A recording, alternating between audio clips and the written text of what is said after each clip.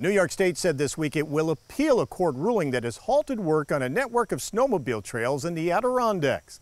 Last month, an appeals court sided with Protect the Adirondacks, an environmental group that has argued that building these trails will cut too many trees in the Adirondack Park. The state has been looking for several years now to build the community connector trails to link up to other snowmobile trails in the park, and many hope at the same time being a big economic boost to the small rural communities nearby. Our colleague Matt Ryan with New York Now takes a look at this court battle that has dragged on for years and what it's all about. What is a tree? We don't mean to get all existential on you, but it's at the very heart of a lawsuit in the Adirondacks. Going way back to the end of the George Pataki administration, the Department of Environmental Conservation and Office of Parks and Recreation released the snowmobile plan for the Adirondack Park in 2006.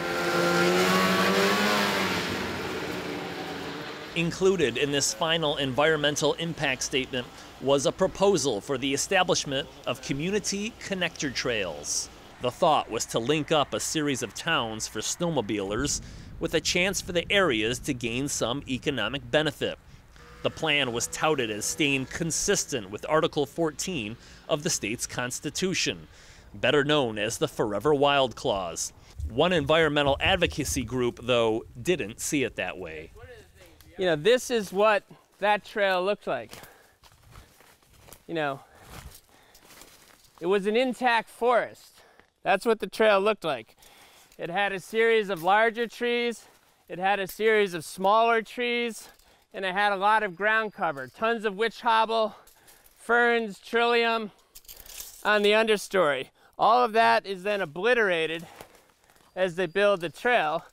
And you can see when we get back up here, the understory has been completely changed. They put down straw and all of this grass. There's no grass in the forest. There's no grass up here. But all of this grass has been allowed to grow because they've completely changed this forest corridor into a long grassy strip. They've poked holes in the canopy, which allows the sun to come in. So it's a fundamental change of the forest character. Peter Bauer is the executive director of Protect the Adirondacks. The organization brought a lawsuit against the state regarding the snowmobile plan back in 2013. They had two arguments. One, the roughly 12-foot wide trails violated the state land master plan. And two, the number of trees being cut down exceeded what is allowed under Article 14. Fast forward to 2017. After a trial, a state Supreme Court judge in Albany dismissed both aspects of the lawsuit, saying the community connector trails, quote, are no more out of harmony with forest lands in their wild state than the foot, horse, and bicycle trails throughout the preserve, unquote. Protect the Adirondacks appealed the decision and on July 3rd of this year received better news. While an appellate court agreed with the 2017 decision that the construction of the trails did not violate the Constitution, they sided with the environmental group that too many trees would be cut down in what ended up as a 4-1 decision. Which gets us back to our original question. What is a tree? Or maybe better yet, what is timber? A clause in Article 14 says timber shall not be sold, removed, or destroyed. The DEC in its snowmobile plan counted timber as 3 inches or greater in diameter at breast height. If that's the case, the agency estimated around 6,100 trees would be removed. You have a big, large diameter tree here, about 10 inches in diameter. You have a large diameter tree here, about 13 inches in diameter. But then you've got small tree, small tree, small tree. Protect the Adirondacks argued that wasn't a fair way to judge what's in the forest preserve. So after the cutting and grading of the initial trails began earlier this decade, Peter Bauer went out and documented the aftermath by snapping thousands and thousands of photographs. Our argument is that there are lots of trees of smaller diameter that have an important ecologic function, important forest ecology function that also need to be counted. So we documented trees of all sizes because many trees that are 1 or 2 inches in diameter, they could be 40, 50 feet, 60 feet tall, and they could be 50, 60, 70, 80 years old or older. And we were able to document a number of cases where that was true. This is the forest of the future, and a lot of these trees, when you actually count the rings and you see how tight the rings are, they could be a small diameter tree that's 50, 60, 75, 100 years old.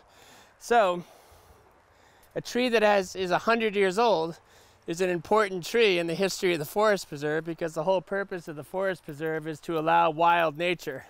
If you count the smaller trees, as Protect the Adirondacks is doing, they say the number being eliminated balloons to 25,000. It was a compelling enough argument that in 2016, an appellate court judge slapped an injunction on any future cutting. So now we're at a disturbed area of over 20 feet. On a blistering hot summer day, Bauer, along with his dog Clover, took us out to 3 different sections of the trail. Here in Newcomb, we saw a portion of the finished trail, a few miles down the road with the black flies nipping at every area of exposed skin. We saw a section that was cut but not graded. Finally, we saw where the cutting stopped when the injunction was put in place. Bauer says this was a good way of seeing what exactly the forest is losing when one of the snowmobile trails is being created. So this is very illustrative of what the forest looks like before they even start cutting. And it won't take very long to follow their line. Right here is the beginning. And it's not going to take very long where you can't even see me. This is an intact forest, uncut, filled with big trees and little trees. Bauer says the injunction left the DEC design trail here in the Central Adirondacks about 4 miles short of completion. The New York State Snowmobiling Association, as you would imagine, was not happy with the mid-level court's recent decision. The announcement itself was a little bit surprising, and of course we're very disappointed in the decision.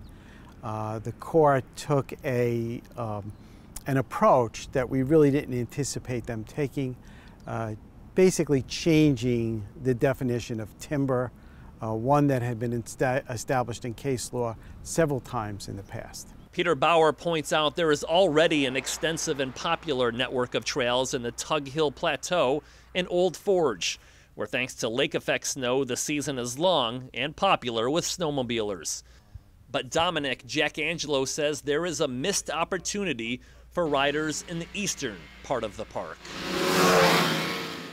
I think if the connections are made, there's a new snowmobile experience. Folks from the Albany area, instead of heading over on the thruway over to Tug Hill, will head straight up the Northway, park at North Hudson, where the state has now invested millions in a campground, and drop their sleds there and head over to Newcomb and over to Indian Lake, and then take the long loop back and come back up Scroon Lake and end up back there. A different experience.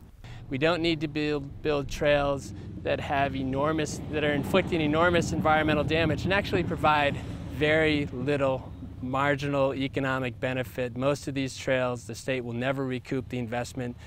The hundreds of thousands of dollars and millions of dollars to build these trails, you'll never see economic activity that comes anywhere close to repaying that. Next stop could be New York's highest court, where maybe we'll get a better definition of what exactly constitutes a tree.